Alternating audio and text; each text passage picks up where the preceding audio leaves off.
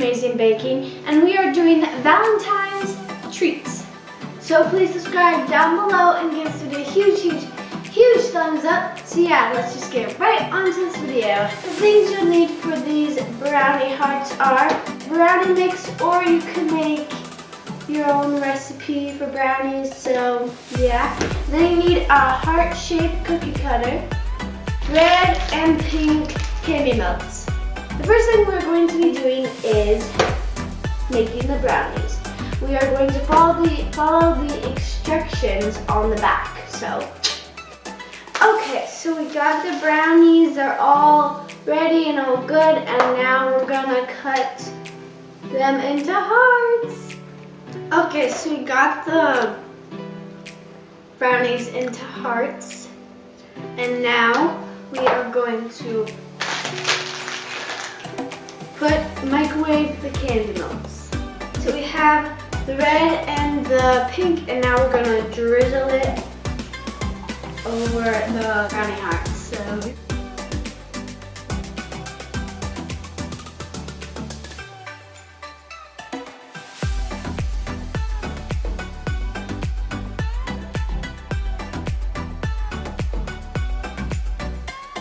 So here is the final product. It is super cute and it's perfect for Valentine's.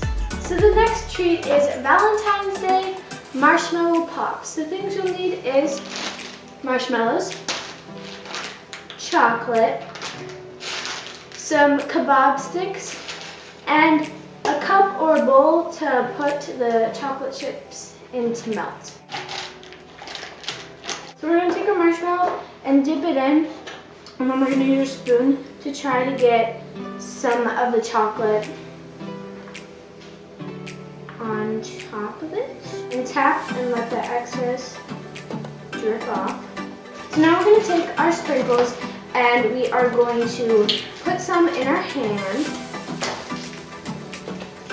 and then drizzle it on top. Then we're going to take our red and do the same. And then we're going to probably cut this kebab stick shorter and let this marshmallow pop dry, and we'll do more.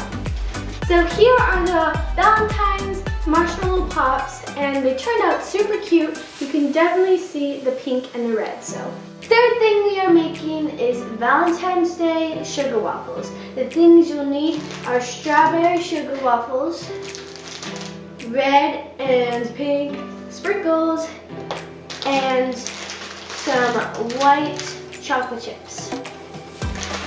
And then we're gonna melt this and dip the strawberry waffles into it. We melted the chocolate, and we're gonna dip this halfway in and put on some sprinkles. So cute. We're gonna let it drip. We're gonna put some sprinkles over here. So here's the final product. It is super cute and it's perfect for being appetizers for a party. The last treat is Valentine's Day white chocolate pretzels. The things you need are some pretzels, some melted white chocolate, and some red and pink sprinkles. And what I'm gonna do is I'm gonna, like on the bottom half, I'm gonna put pink, and then on the top half, I'm gonna put red.